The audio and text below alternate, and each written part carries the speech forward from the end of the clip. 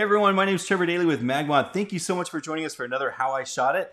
Today I am joined by Neil Redfern. Neil, thanks for joining me. Absolute pleasure. I'm really looking forward to it. Thank you very much for asking me. Yeah, absolutely. Neil, I am excited. I know we've done these shows before. I think we've done maybe two, maybe, is this our third episode? Or the second one that we've Uh, I, done? I think it's the second one, but this is my first solo. Is it? I Awesome. did one. Yeah, Helen and I did one for FlashMasters, but this is the first one I've done on my own. Yeah. I love it. I love it. Well, Neil, I'm so glad you joined us today. I want to, before we jump into these images, and I'm actually really excited because you brought some behind the scenes video that some people haven't even seen before. It hasn't Yes, been on your correct. YouTube channel or anything, but I'm really excited to share that. But before we do that, I just want to actually just show where people can find you. So here is your Instagram page, guys. Go check him out. He's amazing. The other thing is there's right up here at the top, there's a link tree. And if you click that, you can actually find all kinds of stuff that Neil does. He has a YouTube channel that's absolutely incredible. He's got a Patreon, Lightroom presets. In fact, Neil, I'm going to jump over to your YouTube channel really quickly here. Your website.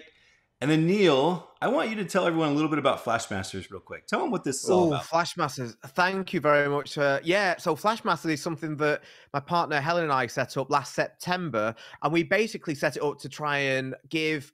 We always felt like when it comes to wedding photography or wedding awards, photography awards even, that it was always a little bit, Flash didn't seem to have a place. So we wanted to give Flash that place and celebrate off-camera flash, off-camera lighting images. So we set up FlashMasters, and we try and do it in three ways: through education, through a lot of like similar to how you do with How I Shot It interviews, helping our members understand how they can improve their off-camera flash photography. Through community, we're very, very big on trying to give people a safe place to ask questions. We can all help each other. The more people ask questions, the more we all benefit. We do that in the form of a Facebook group.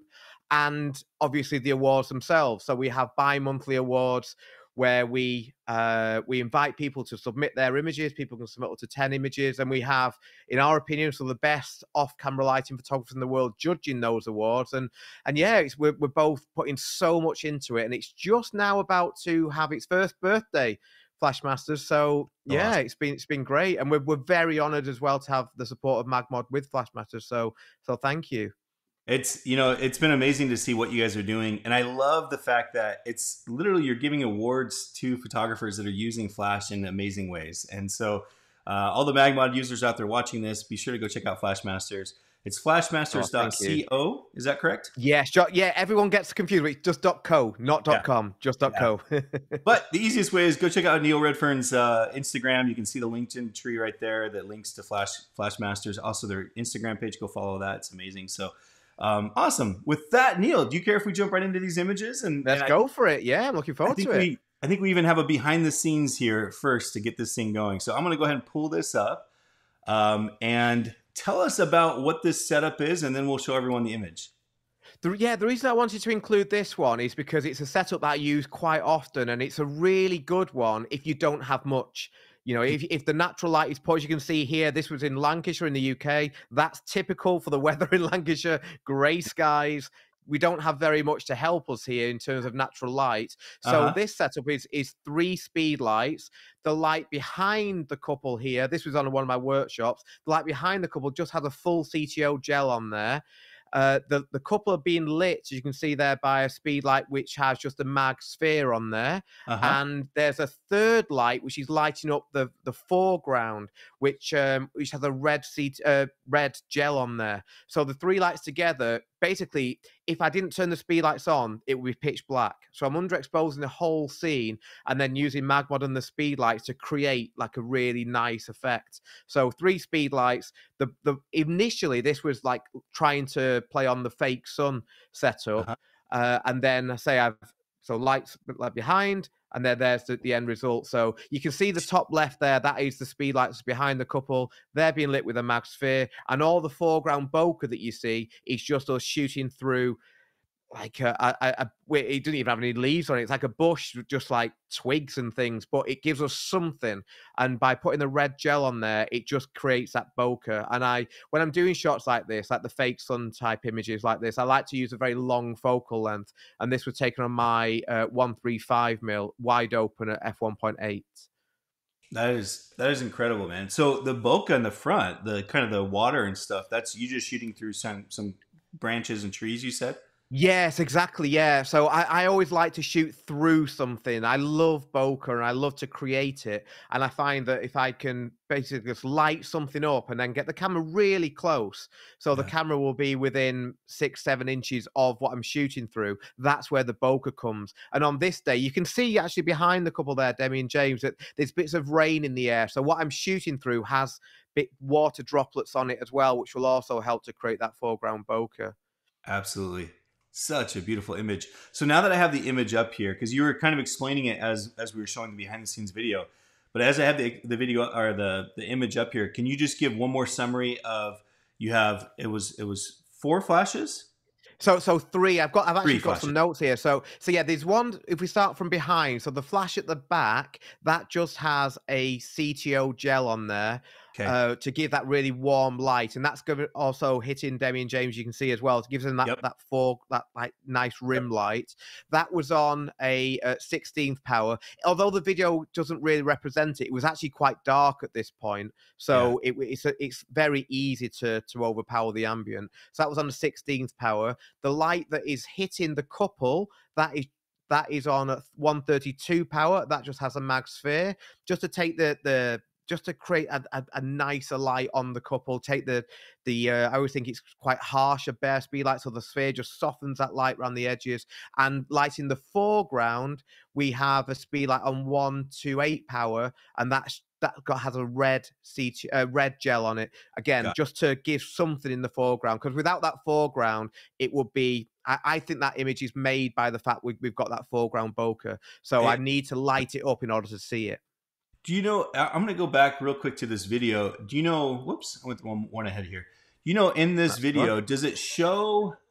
Does it show the foreground? I'm just going to fast forward a little bit. Okay, Yes, you so will see it. Yeah, oh, so it's those trees right there. exactly. So even though there's no leaves on it, like it still gives something quite nice. They I, will have had, and you can see there's my speed light setup with the yeah, various flash powers. I love it. I'm going to go back to these trees right here. So these trees are what that flash right there with the red gel is pointing at those trees, and that's what you're shooting through. Correct. Okay, Yes, yeah. love This that. also this it's something I do fairly often to say, because this is what I love about MagMod and using off-camera flash. You can literally create something from nothing. So if we only had natural light at that point, I'd be struggling. You know, we'd be up at like, I don't know, ISO 1600 with flat light. It wouldn't have looked great. Whereas we can create really dynamic, Yeah. impactful shots with the speed lights. You know, that's what I absolutely love about using Flash is literally Yeah. even in the situation that you're in right here. Typically, you know, if you're shooting just natural light and you don't have Flash, typically you're starting to run out of light. Hmm. In the UK, I imagine you guys have lots of overcast days, so you get the kind of We do. yeah, We you get do. the We get used to that. So it's a great way of just like giving yourself an option, yeah, because we every now and again we get nice weather. It's not all the time, and we can never rely on it. yeah. So we need to have these tricks up our sleeve just in case we get weather like that. And if that, as you saw, it's just a bare bush with just twigs and everything. If they had leaves on, it'd be even more impactful. And I also love doing stuff like this. If it's raining, we had little bits of rain there, but if it's actually raining heavier, that can look really cool again. But I use this setup a number of times, and it's always quite effective. And the good thing is you just know what you're going to get as well, like, because I'm not relying on anything exterior. This all I need is something to shoot through. I love that. So cool, man. And I love the behind the scenes so that we can really grasp exactly what it is that you're doing there. Amazing, amazing stuff. Oh, Let's jump over thank to this you. next one. It looks like this is you got these incredible rolling hills here. I'm gonna go ahead and play the video first so we can kind of see it, and then Yeah. you explain what it is we're looking at here. So this was actually this was on an engagement shoot, which I sometimes do a few weeks before a wedding. Now I did get not lots of lovely natural light shots here because it was a stunning area, but this is just to to show what you can do with just one light, because I know that sometimes using like the 3 light setup can seem a bit intimidating if you're newer to off-camera flash. So this is just show if you just have one light. So what I've done here is just killed all the ambient by using a very fast shutter speed. That was on, I've got my notes here, 1600 on my shutter speed, and that one light behind, which just has again a full CTO gel. So it's basically the same setup as the one that we've just looked at, except this time there's no light on the front. But there was quite a bit of ambient, as you can see there. So that means that I don't need a front light, and I can just bring up a little bit in post if need be. But yeah, it can be really effective just using that one light. So, you know, it's funny because I didn't want to show the image quite yet because I want people to try to imagine what it would look like. So one light, you have the gel on it, and now basically again, I want people to kind of think, like, if I were setting this up with one light, what would I do? And now I want to show them what you did here, Neil, because I think it's amazing. Again, when I saw this, I was like, man, that's such an incredible image. So here we go. Here's the shot. I love this, Neil. I mean, literally just one light behind him, and you put the flash just high enough out of the frame. Is that right? Exactly. So that's what when I'm trying to do shots like this, I always want to exclude the flash, but just have it outside, because that's when I feel like you get the flare coming through. But yeah, this is again, it's just a really good go-to setup when you've not got very much. You know, like I actually did this for the first time on this shoot, but then a few days later I did the same shot at a wedding. So I'll sometimes practice on engagement shoots like this because they're non-pressured and things like you just feel like, yeah, we've got the time to play around. But then I'll take what I learn into my wedding photography, and then I did the same shot, and I did that when I did it at the wedding. It was literally in a car park, but it looked very similar. So you can create really effective shots if you don't have any nice, and you know, if the location isn't giving you very much. Yeah, that's an incredible shot. And what do you normally use to get rid of the light stand from the frame? Are you using Photoshop, Lightroom? What do you typically? Yeah, good question. I find that Lightroom isn't the best for cloning things out. It has its time, but basically Photoshop. So I used to use the patch tool and then content aware fill, but now with the new Photoshop beta, then our generative fill is amazing. So yeah, that it is pretty cool, isn't it? You just kind of select. Oh, it's scary good, yeah. That's awesome. Well, it's such a good image. I absolutely love it, man. Let's see. Let's jump over to this next one here. We have another shot. It looks like this might be a bride getting ready, possibly. Yeah, I wanted to include this one because I think sometimes people just associate off-camera flash with portraits or just dancing, and I like to use it throughout a wedding day. So with this one, I love also to use very wide-angle lenses to try and set the scene and tell the story better. So with this is the bride having her makeup done in the morning, and I've just underexposed the whole scene. So my settings for this one was 1/4000th of a second, f2.8 ISO 200 on my 16 to 35mm 2.8 lens, and I've just lit the bride and the makeup artist with a sphere and a grid just to really stop the spill and just really drag your eye to them. And that's what I love about the grid, especially how you can really shape the light and stop the spill. So we're not lighting up the whole room, which should just be distracting. We're just really focusing the light just where we want the eye to go, and then by underexposing everything else, you know, she just pops out. It's just a different way of telling the story. But I think it's always important to show people you don't have to just think of this in terms of portraits. You can use it for any time during the day. Yeah. So Neil, now somebody who's maybe a beginner and they're trying to understand flash, did you have to turn off all the lights in the room, or did you just do that in camera where you made it dark?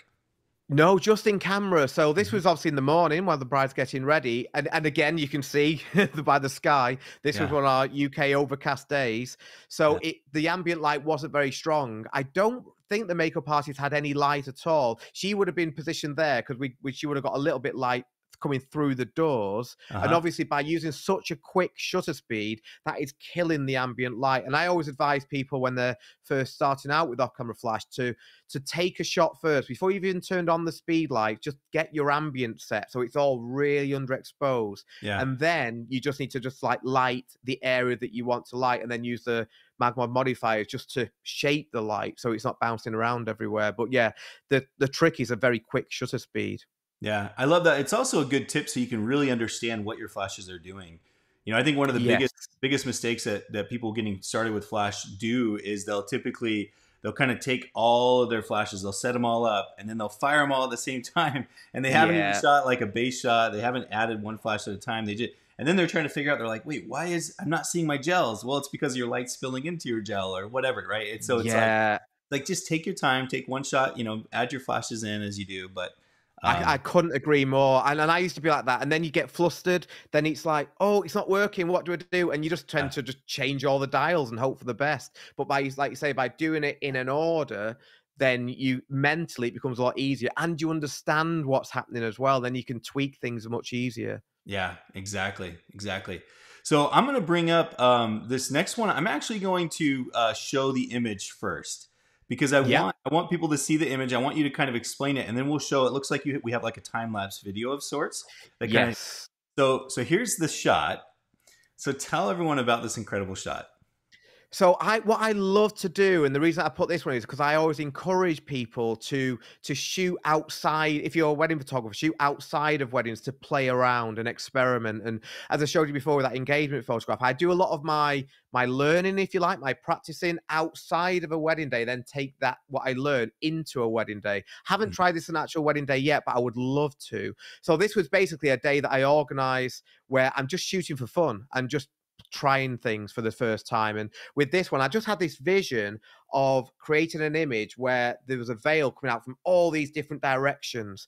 And it's like, how do you do that? Because there's no veil that looks like that. So I thought, I wonder what would happen if I made a composite photograph, maybe of 10, 12 images with the veil in different areas, and then using Photoshop and layers, composited them so that they're all together, and see what that would look like. And this was the result. So it was born out of playing around. So again, there's no pressure when you do this. It's just experimenting.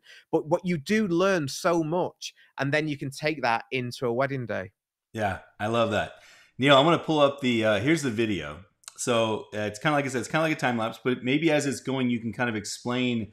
Actually, is there, it looks like we have one flash behind. Is that with a grid back there behind her? So yeah, we had two speed lights behind Demi. This is the same model as in the first photograph. Two speed lights behind her. I think both would have had just grids on pointing towards Demi. That's just to make sure that the light is hitting the veil. And then I had a third speed light facing Demi with a sphere on that you can't see. But the end photograph, the light that's on Demi comes from a MagBox, which you'll see coming in at the end, because I wanted, the MagBox gives the best light, so I wanted to bring that in at the end. So a lot of the thanks for this, as you can see in the time lapse, goes to my friend Tony Darcy, who did a lot of the hard work. I basically got my camera on a tripod, just taking lots of shots, and Tony was doing the hard work by throwing the veil in the air, and then each time it's in the air, I just take a shot.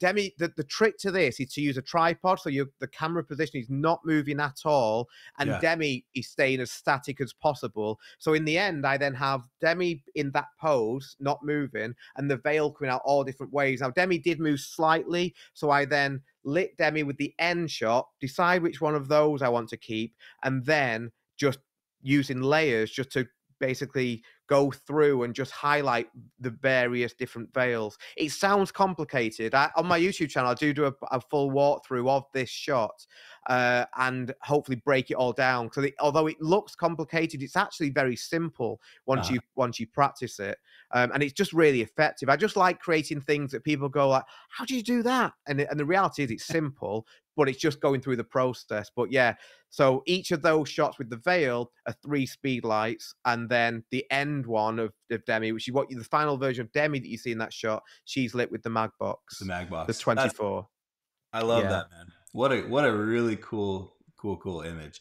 And I love that Tony helped you out with it. Tony is also one of our MagMod ambassadors. Yeah, she's brilliant. She also has a YouTube channel where she's creating videos. She does, yeah. Tony and I work together lots, and that was like on one of what we call like a YouTube day, where we get together, we'll try and come up with a few ideas for each other, and then help each other out creating the videos. But what's great about those is, like, although we're helping each other like to film it, we're also helping each other like think, if it doesn't work, like, what do we do to fix it? And I say that the great thing is, by doing that, you do learn a lot, and then you just take that into your wedding work. That's so cool, Neil. I love the fact that you guys get together and you're helping each other, but you're also creating videos to help the photo industry in general. I mean, it's like yeah, we both really like it. Yeah, that's really neat. I love that. Yeah. All right. So I'm going to bring up this next one here. We have this video. Tell us about this one here. So I'll go ahead and play the Again, video.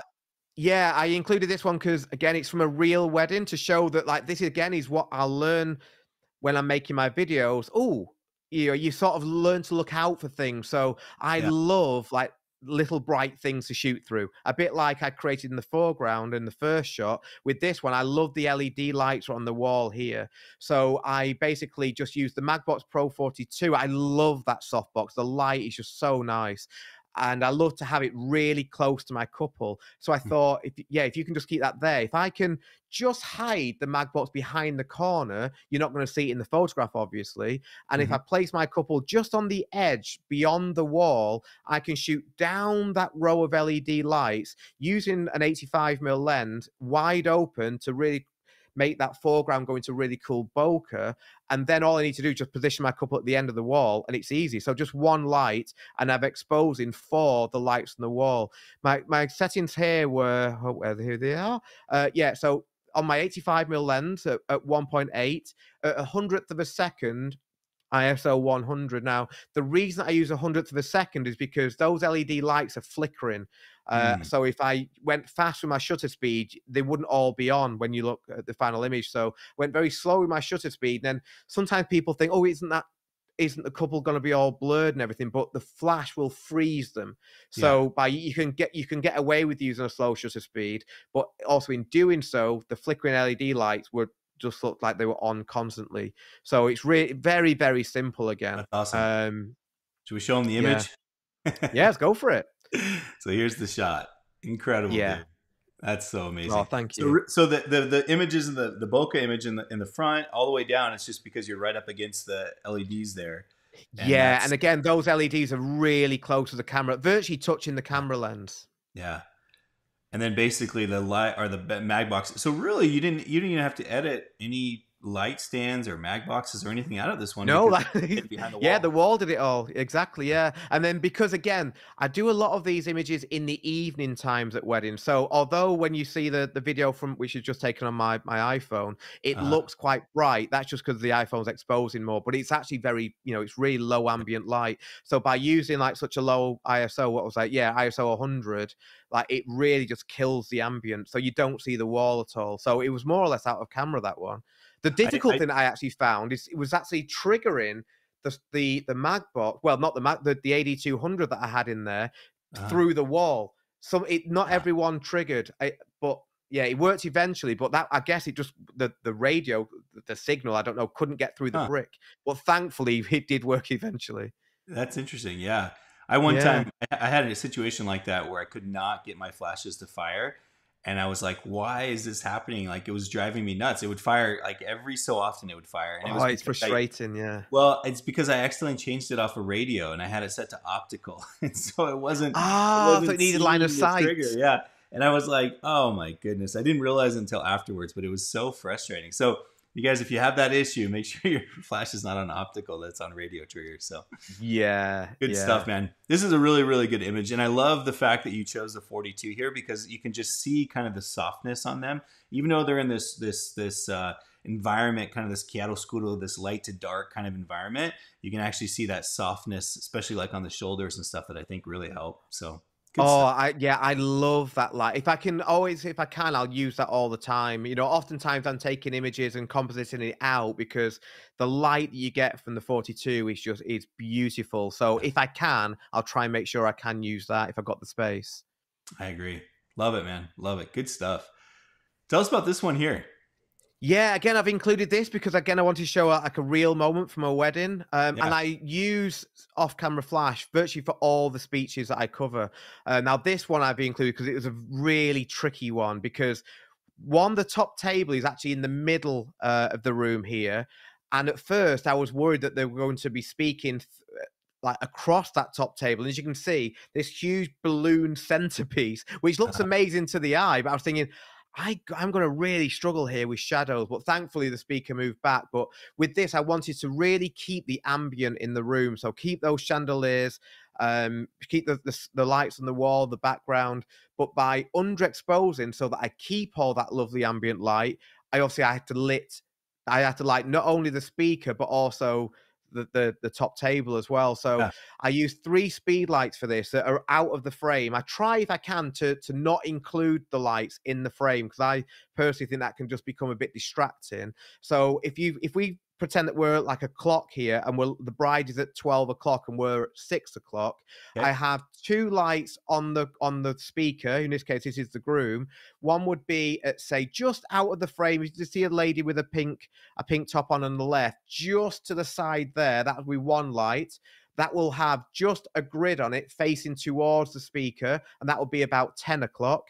Equally, there's one on the opposite side, so that would be about 2 o'clock, again with the grid facing inwards towards the speaker. So you can see that he's lit both sides. And then I have a light which was quite high, pointing slightly down, with just the MagSphere on, that was lighting the top table. And what I was very conscious of this is where modifiers are so good, is that I had to control the light so that light wasn't hitting the ceiling or hitting those chandeliers. Otherwise, we would have lost the ambient light and all that, really nice warmth. So by using the speed lights, I could really sort of direct where I wanted the light to go and position it well, so that I was only lighting up the areas that I wanted to. So yeah, 3 speed light setup, and the light that is facing the where it's access to the bride and her dad would have been about 7 o'clock, but high up, pointing down towards them, and that way I wasn't hitting the ceiling. But yeah, I love using an off-camera flash for speeches, because I can just direct the light better and really sort of draw your eye to the area of the photograph that I want you to look at. In this case, the bride. I love that you use the triangle setup as well, with the 3 lights and the Yes, a different setups, lot. because I feel like it allows you to kind of move around the room a bit and still capture and make sure that people are lit. So even if you move to the right a Exactly. little bit more, you still have kind of that triangle setup no matter which area you're shooting from.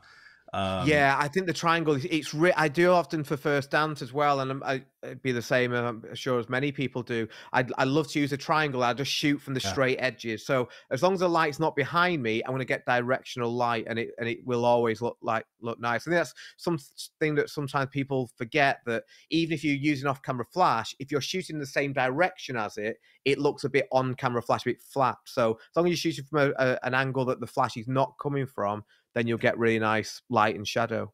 that's awesome. Do you also use that same triangle setup when you're doing just like open dance photos? Yes, yeah, I love to use that. I've actually started to experiment recently. For the first dance, I use a triangle, but then Uh-huh. when people come onto the dance floor and then everyone's like lifting their arms up and everything and dancing, I find that I get a lot of problems with shadows then. So what I've now Mhm. started to do is literally have like a pole that I use, and that has an off-camera flash on it and just a sphere. So Yeah. I literally, it will be, but again, it wanted to be directional. I did used to hold it just in my hand, but I couldn't get the angle right. So I now use a pole Yeah. that I got from B&H, and it just extends the light out enough to mean that when I'm sort of hitting Get- the person that I'm shooting, it's yeah. at a contrasty angle, so Yep. it looks really nice again. I love that. You know what? I do something similar, and oftentimes I'll even take the pole and just stick it in my pocket.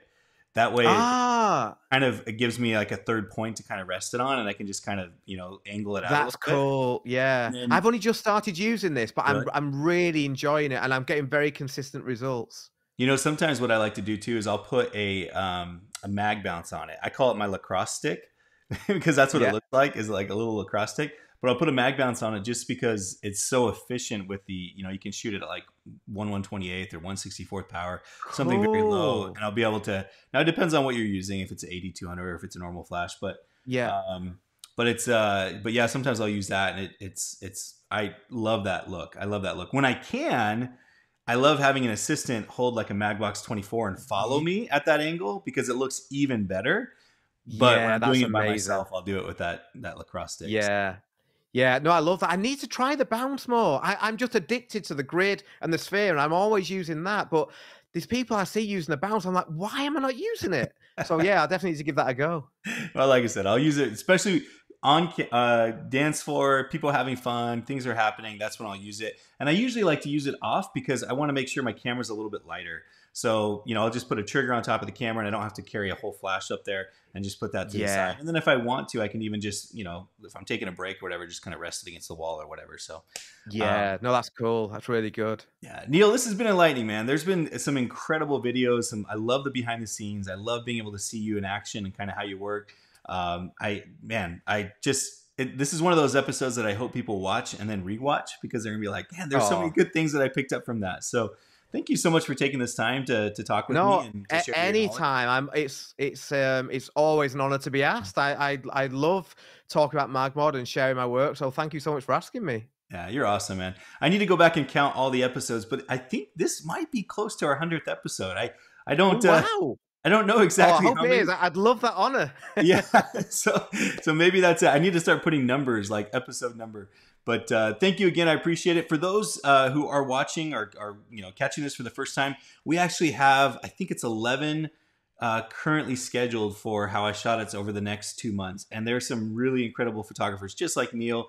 They're going to be joining me. So be sure to subscribe to the channel and check us out as we launch these new How I Shot It videos. So thank you again, Neil. Appreciate your time, man. You have a great day, okay? Pleasure.